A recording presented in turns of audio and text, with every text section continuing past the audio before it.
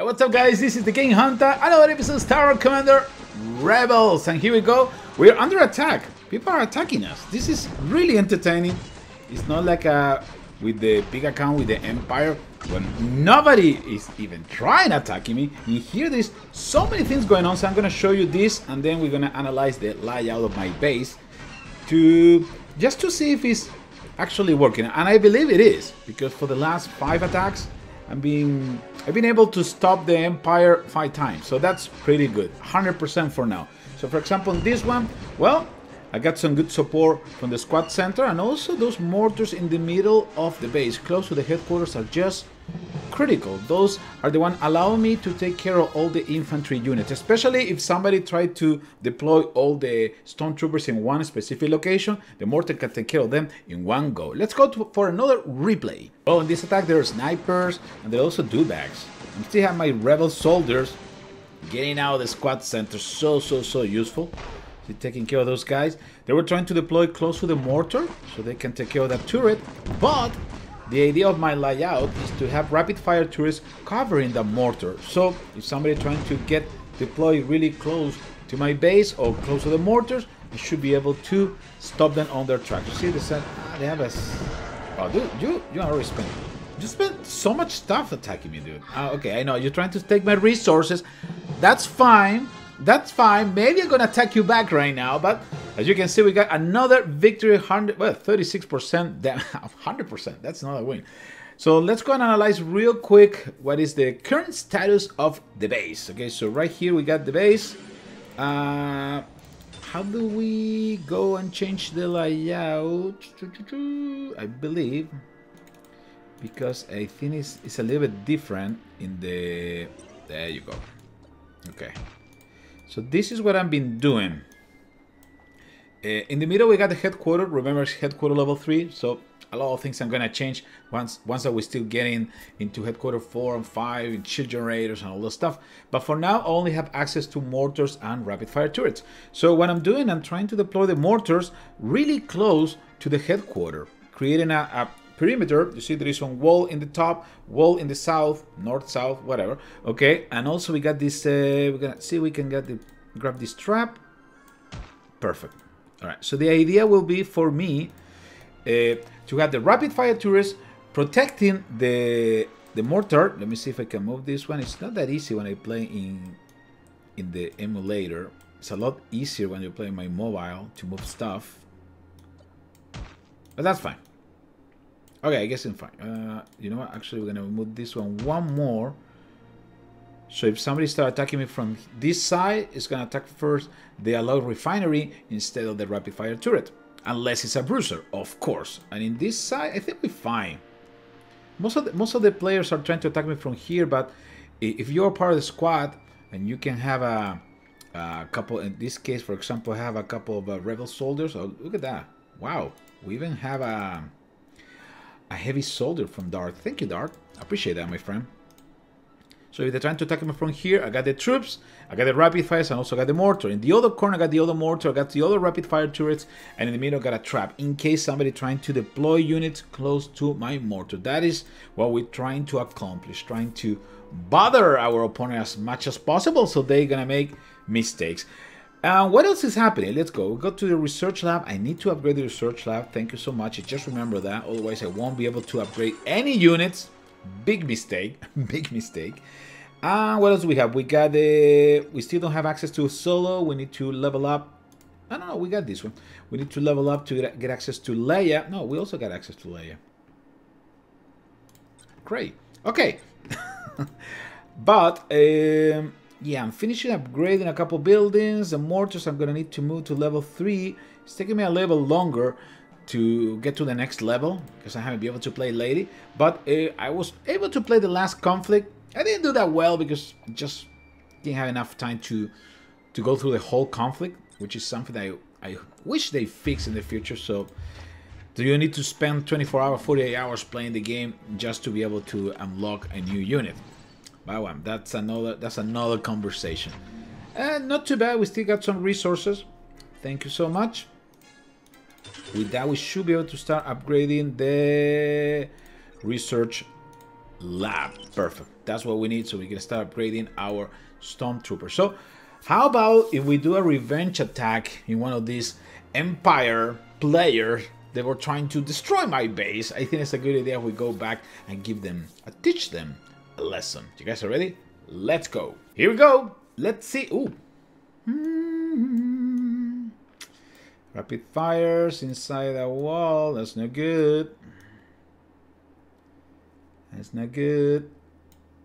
The good thing is that at least we can steal their resources. See, we can steal resources and get some damage coming from there.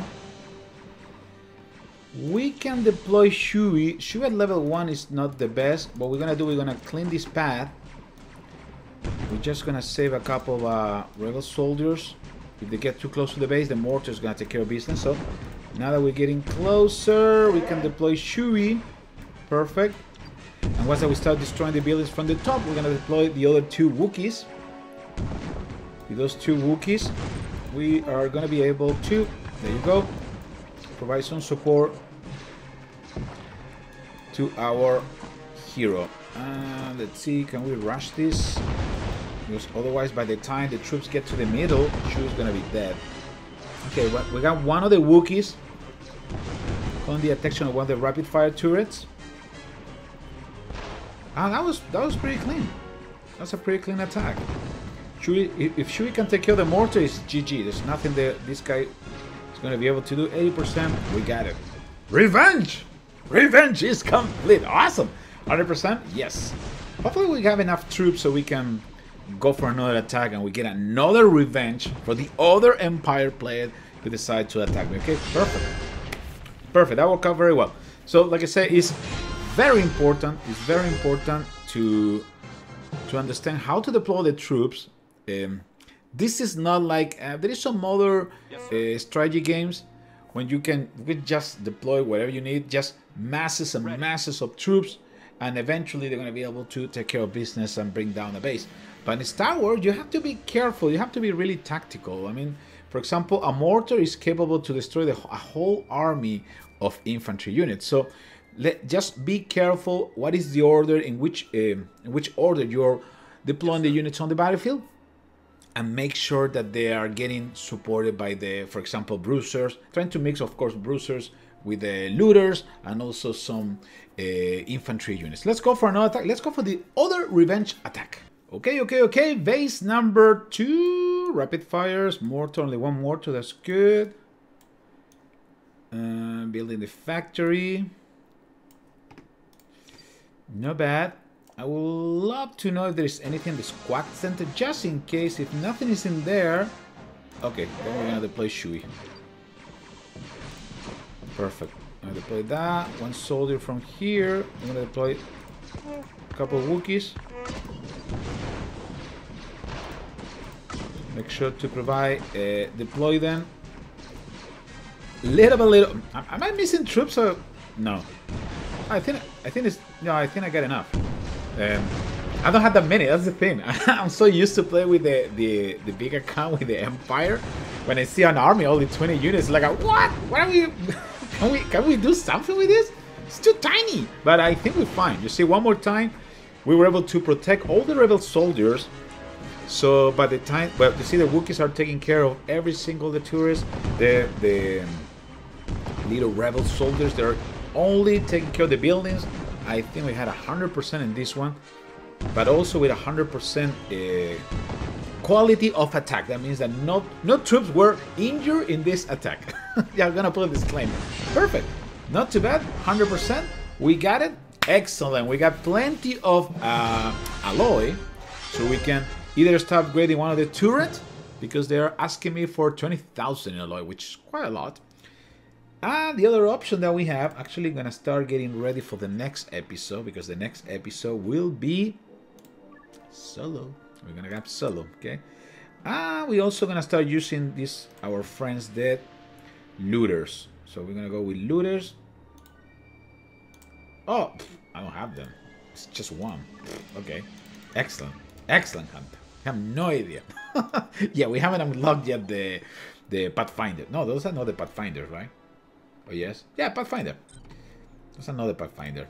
Yes, they are the Pathfinder Hunter. What are you talking about? But we haven't unlocked the Pathfinder. That's what I'm trying to say. All right, perfect. All right, so I'm going to get everything ready for the next episode. And in the meantime, we're going to start upgrading my... The squad center has been amazing.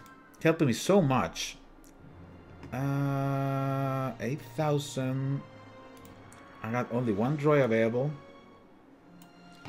I think it's a good idea we start upgrading one of the mortars. Yeah.